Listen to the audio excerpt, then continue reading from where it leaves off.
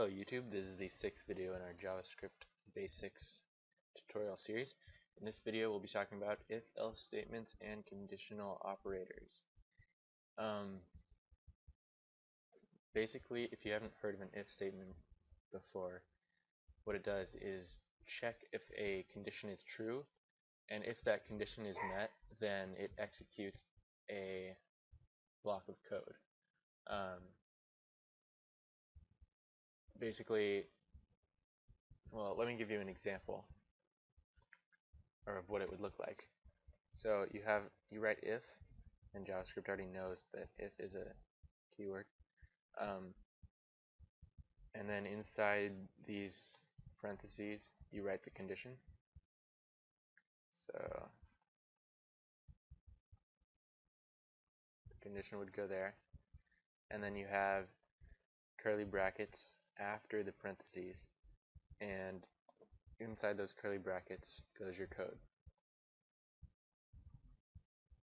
And you can have multiple lines of code. Some people place spaces in between their parentheses. Some people make new lines there. This is actually incorrect because some browsers don't read this correctly, but even though it works in most of them, some of them automatically put a semicolon here like that. It assumes you forgot your semicolon and places one there, and then it like disconnects these two. It disconnects this from this. So you don't want to make a new line. Spaces are fine, but we're going to say no new lines, even though they work sometimes. So if this condition is met, right here, which I'm going to show you how to write in a minute, then execute this block of code. So we're going to make two variables. A is equal to 6 and B is equal to 5. So we're going to check, what we want to do is check if A is equal to B. Actually, we'll make it 6 for now. We're going to check if A is equal to B, and then if A is equal to B, then we're going to say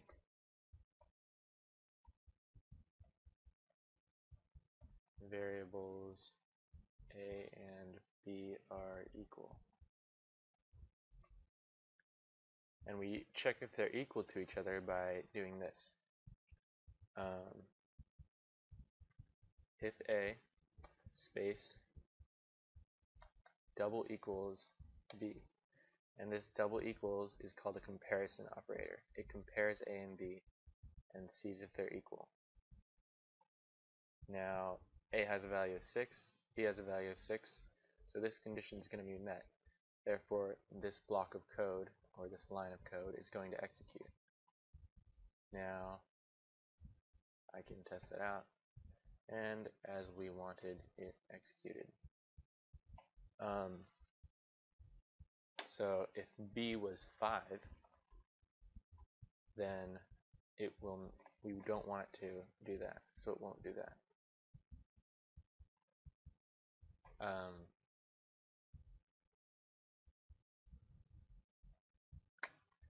Now we will do else. Else is a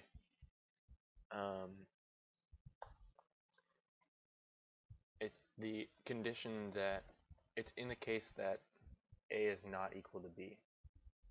So if A is equal to B, we want to execute this code.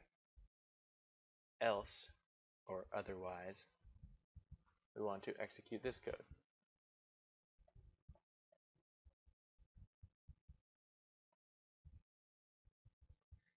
So we have these curly brackets. There's no parentheses because it assumes, because the else statement says otherwise, if none of the above conditions are met, or condition is met, then do this. It doesn't care when to do it, if that makes any sense. Let's see.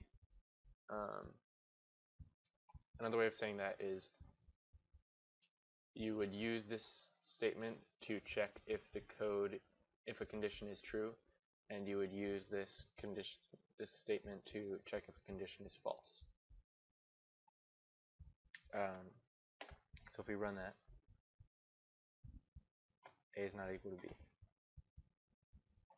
Now we can change this back, and since these are equal, it will do that and ignore this, because it only does this if this condition is not met. Alright, now let me show you some other comparison operators. There's greater than, which checks if A is greater than B. There's less than, which checks if A is less than B, obviously. And you can switch these around, and that would essentially check if A was greater than B, or B was less than A. There is not equal to,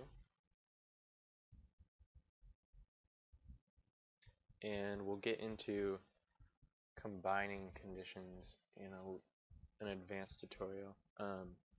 Basically, you can check if two conditions are true, or one condition is true, or the other condition is true. That probably didn't make any sense, but that's okay.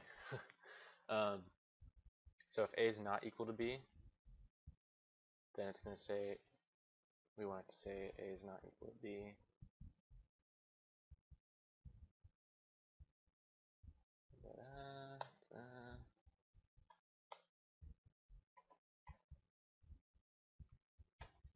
Okay, now we can do if else. So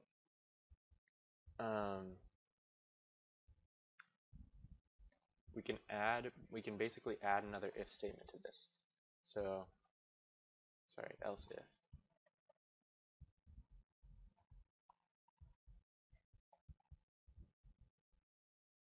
This makes sense if you say it out loud. So if this condition is met, do this. Otherwise, if this condition is met, do this. Otherwise, do this. So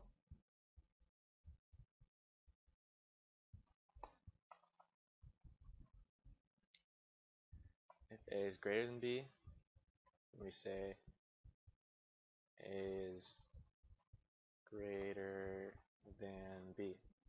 If A is less than B, then we want to say A is less than B. And then we can do this again. If A is equal to B, then, well, actually, that's never going to be the case. If A is equal to B, then we say A is equal to B. And A is always going to be greater than, equal to, or less than B. There's no other possible scenario. So if we say 4, 4 is less than, A is less than B in this case, so we're going to get A is less than B. Now if we change that to 8, we get A is greater than B, specified here. If the first condition is met, then all the ones after it are ignored. So if this one's met, this one's ignored. If this one's not met, it tries this one, and if that one's met, this one's ignored. This one and this one are not met, then it tries this one.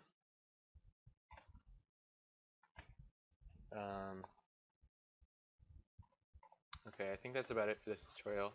In the next one, we'll be going over functions, which are kind of a complicated subject, but they shouldn't be too hard. If you didn't get anything in this tutorial, I'll put a link to the if-else tutorial on W3 Schools.